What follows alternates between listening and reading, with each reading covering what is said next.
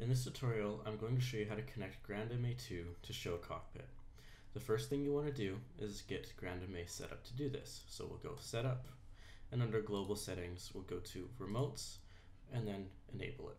This is defaulted to disabled, so you'll need to enable it. From here we can go to User and Profile Setup, and create a new user for our remote to use. We're going to set this up as remote, and then the password will also be remote. As far as GrandMA side, this is pretty much good to go, so we're going to move over to ShowCockpit now. So I'm just going to make a new project here, and then I'm going to add MA Lighting, GrandMA. So we'll need to configure this here. So the IP address, this isn't currently accurate. This always defaults to 127.0.0.1. So we'll change that. So let's confirm this by going to MA Network Control. And as you can see, there's our IP address. So we'll change that.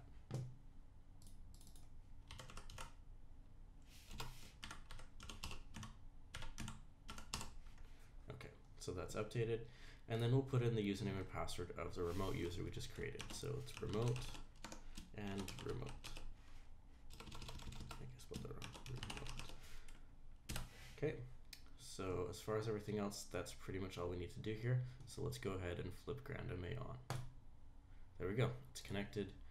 And then if we go into our user and profiles again, we can see one user is logged in, so that's ShowCockpit.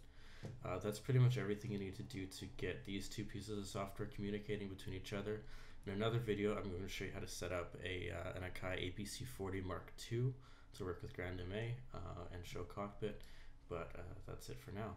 If you have any questions, feel free to let me know in the comments below, and I will do my best to get to them as quickly as possible. But I hope this was helpful, and thank you for watching.